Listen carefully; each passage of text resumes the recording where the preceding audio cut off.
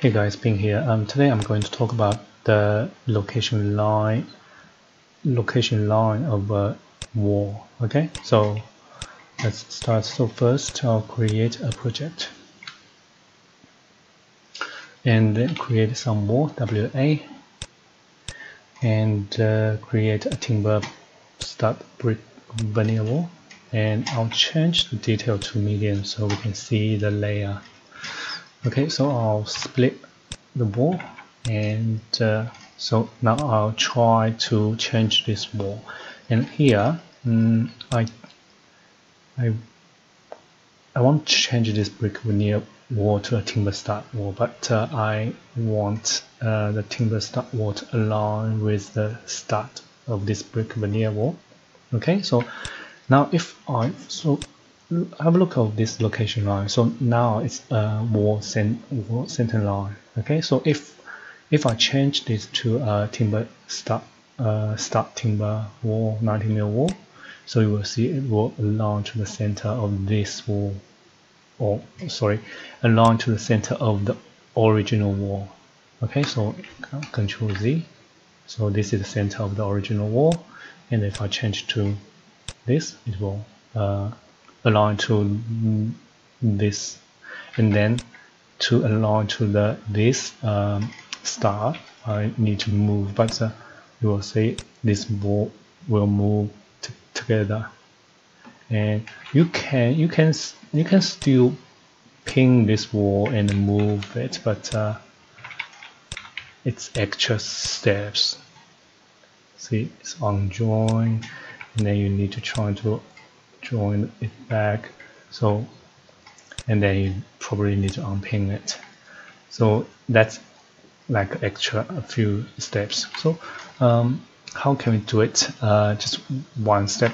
So let's do it here. So I'll split this wall, and so before we change the wall type, have a look. So that's wall center, but can we just change the wall and align to this wall, this line? So this is core center. So if you edit type and have a look of this here, so see the core boundary. So in this, the 90mm timber stud is a core. Okay, so we can use the core center when we change the wall type. So here, location line, change this to core center. Okay, so and then you can change it to stud wall, and it will automatically align.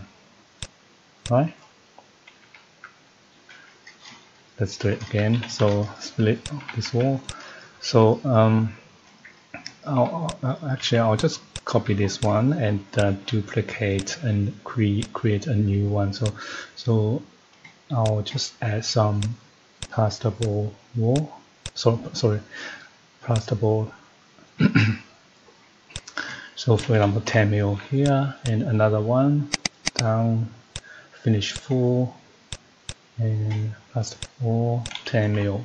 Okay, so okay, so now we have this stud wall with plasterboard, and if I change this one, I can change this to core center, and then I'll change this wall type to this, so you will see it automatically align to that.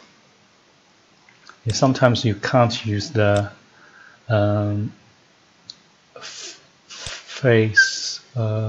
It depends on what the walls are. So for example, if you want to align to the center of core, you just use the center core. Sometimes you want to align to the internal face, then you change to finish face interior.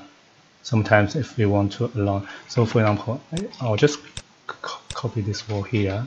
So if I want this wall, so for example, if I want to change this wall to a different type, but change it to a generic 200, and then I want to keep the exterior footprint, so I can change this to finish face exterior. See, and then I'll change this to 200 wall. So so you can keep the exterior footprint of your building. So okay, so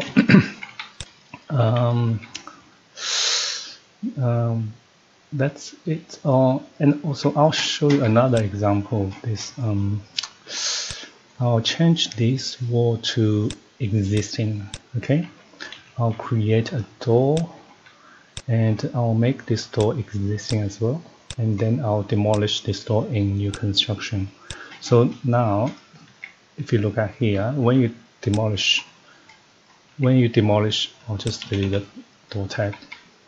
When you demolish a existing door, Revit will create this wall, and this wall, the wall type of this wall will be the same as this wall. So sometimes you don't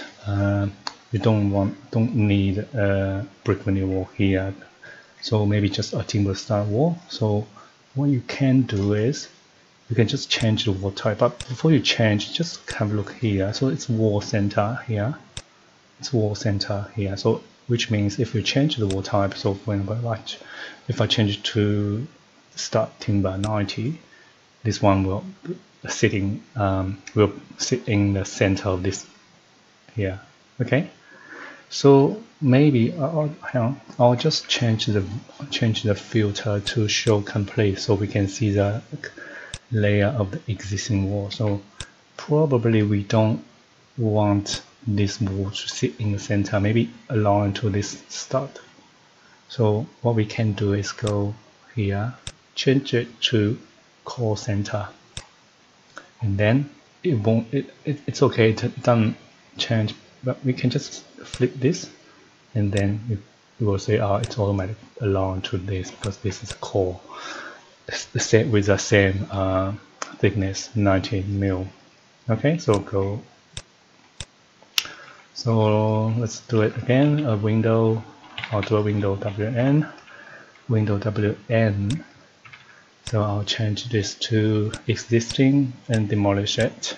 Then, so we have this infill wall. So, and then if I want to change to 90 mil stud, I just need to change this to core center and then change it to 90 mil. So you probably need to click on this to align. Okay, so let's have a look in 3D. So that's some infill wall with different thickness. So that's it for today. If you have any question, let me know, and I'll see you next time. Thank you. Bye.